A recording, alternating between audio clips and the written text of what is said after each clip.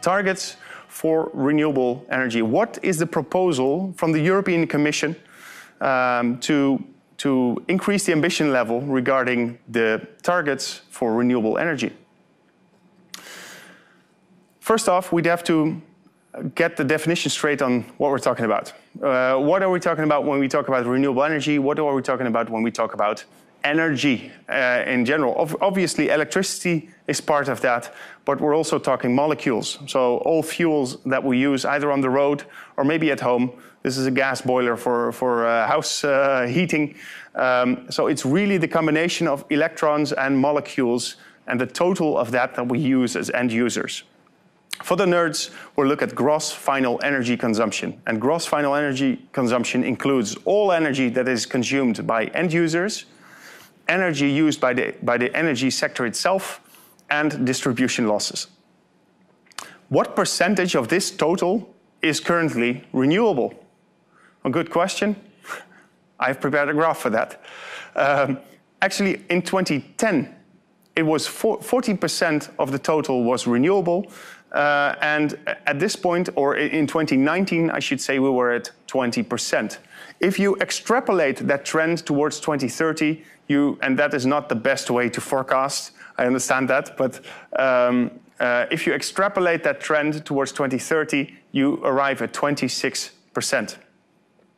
So what is the current target for renewable energy? The current target is 30%. So again, extrapolation is not a very good forecasting method, but we're undershooting that target based on this mediocre forecasting method. The European Commission, or Frans Timmermans, who is heading the climate initiatives of the European Commission, he is proposing to increase this target to 40%. So 40% of all this energy that is used by consumers and other end users, the energy sector itself and distribution losses, 40% of it should be renewable. So we can basically say that we're currently halfway to that. But you can also see from this graph that we really need a change in the trend. We really have to speed up over the next 10 years to make this happen. Again, it would be a good thing if negotiations are short, because that would actually mean that the curve would be slightly flatter, that the challenge becomes a bit easier to overcome. But we need a big speed up in the uptake of renewable energy. And the key question is, of course, how? How are we going to do that?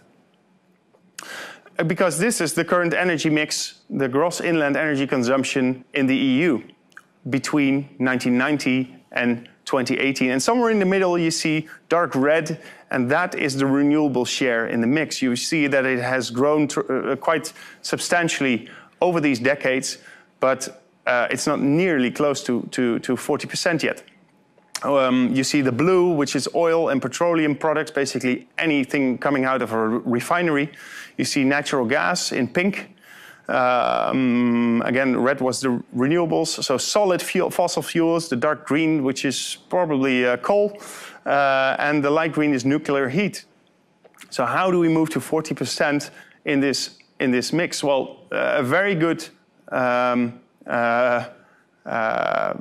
mechanism or method to make this happen is the trias energetica, or a three-step approach to make our energy mix sustainable.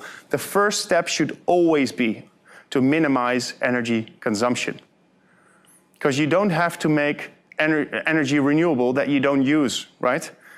If we fully exploit energy and any energy efficiency opportunity, we actually make the challenge a lot easier for ourselves. So that should always be the natural starting point, and that's also what these EU proposals are luckily radiating.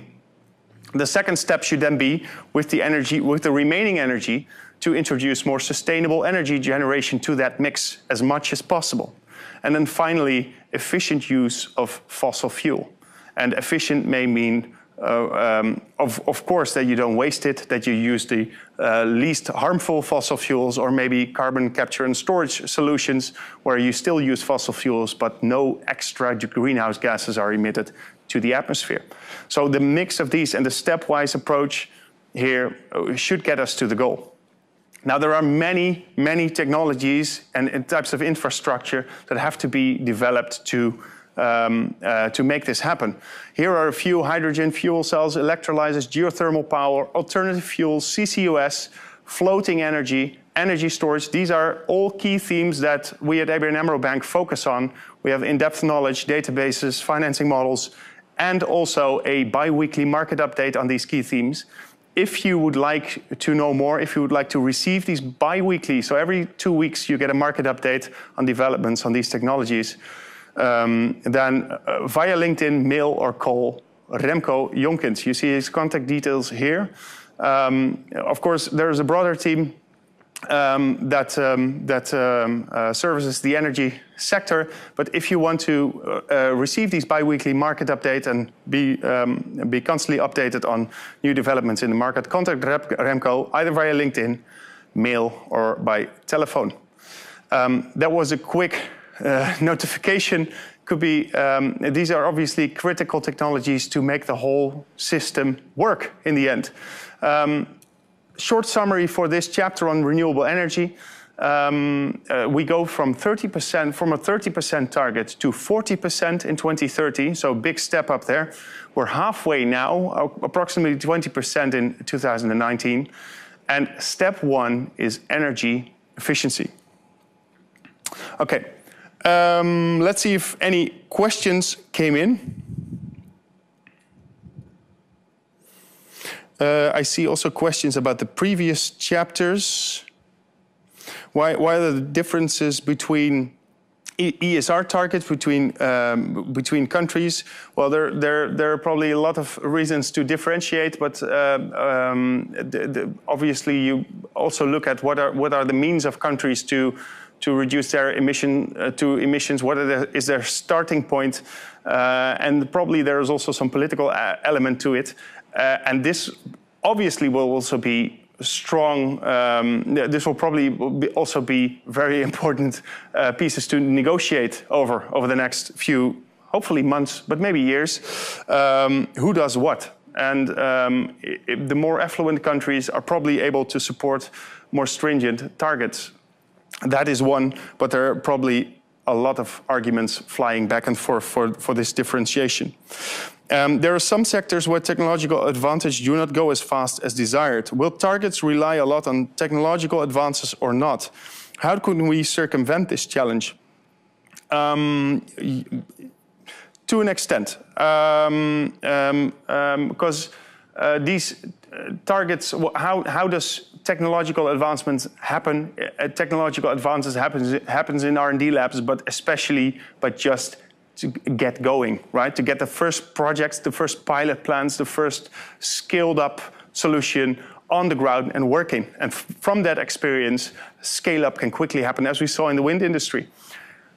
Packages like these, and also we'll soon see in the other chapters, carbon pricing mechanisms and other pricing instruments will actually make sure that the business as usual technology will become more expensive, closing the gap between the current technology and maybe the cost level associated to the new green technology. Then member states may decide to cover the remaining gap with subsidy, and as scale-up of these technologies happens, the cost price of the new technology will probably come down. Hopefully it will. And well, as the balloon of emission credits tightens over the years, the price of these business as usual technologies just increases. So it's definitely technological development, but I would state not just technological development in R&D labs, but it's technological development by just getting going, by getting the first projects online, getting the experience in, letting the market feel and understand the risks, and from there, you can extrapolate. If the target for renewable energy in transport now switches to a greenhouse gas emission reduction one, how does it overlap with an ETS for road transport? I save that question for the actual chapter on this. After the break, we'll cover the ETS for road transportation, and it will probably become a lot more clear. Is biomass considered a renewable energy source by the EU? Very good question. Biomass can be highly unsustainable, but it can be sustainable. There are many solutions that we actually need, because biomass comes in a lot of forms, and there are a lot of technologies and a lot of application methods to use this. Obviously, you don't want rainforests to be cut down and then the trees to be burned in, let's say, coal-fired power plants, co-firing. That would be highly unsustainable. But there are definitely residue or waste streams of biomass that can be used to good effect to replace fossil fuels. Because waste and residual waste of biogenic origin would have degraded anyhow and released any greenhouse gases in the atmosphere soon anyhow. But you know, obviously there have to be rules, and there are. And in any case by case, you'd have to look at it very specifically, whether it's a sustainable solution or a non-sustainable solution. So scalability of biomass is always a big issue. Is it necessary or ideal that the negotiations end prior to COP26? It would be ideal if they end tomorrow. So that would be the short answer. But honestly, I don't think they will end before that, because there are so many technical, political issues at stake here. Many countries probably going to take out a fierce negotiation position. I hope it's very short, maybe next week, but probably not. There are some debates lobbying on what we included in renewable energy. Is it just solar, wind, hydro, or also including natural gas, nuclear, biomass, which, although better than fossil fuels, are technically not renewable? Yeah, this is, I think, another discussion also relates to the EU taxonomy on what we deem sustainable or not. For now, it's, I think, important to understand that we increase this renewable energy target from 30 to 40%. At the same time, we apply more stringent CO2 reduction targets and adjust our policy mechanisms like the ETS to it. The EU taxonomy on what is sustainable and what you can count towards those targets is probably going to drive what sources, and especially the more maybe dubious ones or that are somewhat in a gray area, are going to be critical there. There has been some development in agrivoltaics, a combination of agriculture and solar power generation. How do you foresee the potential of this solution? Well, in my view, as much as possible, solar panels should be placed on roofs. Probably is not going to be enough or go fast enough. So you should look at also on maybe on land, but also floating. Could be a great solution. Already applied a lot in the Netherlands, also in Singapore.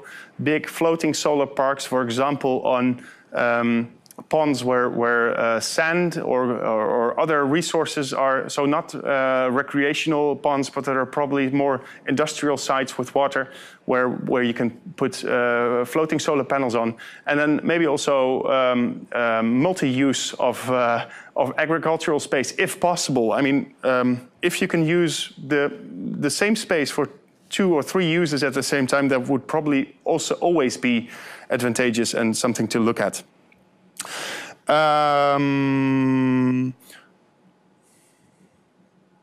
What do you mean by energy efficiency being step 1? Shouldn't we be progressing the 3 elements of the triangle? Yes, we should do all of them at the same time. But it's very important not to... Energy efficiency is often overlooked, I would say. So in terms of thinking, in terms of prioritizing, it would always be a good idea to first look, how can I reduce my energy footprint? What energy actually do I not need? So also for renovation projects or whatever you don't want, let's very simple example, but you could, for example, have a big neighborhood or a village and put in geothermal power with a certain renewable energy output, and just supply it to the same houses, unrenovated.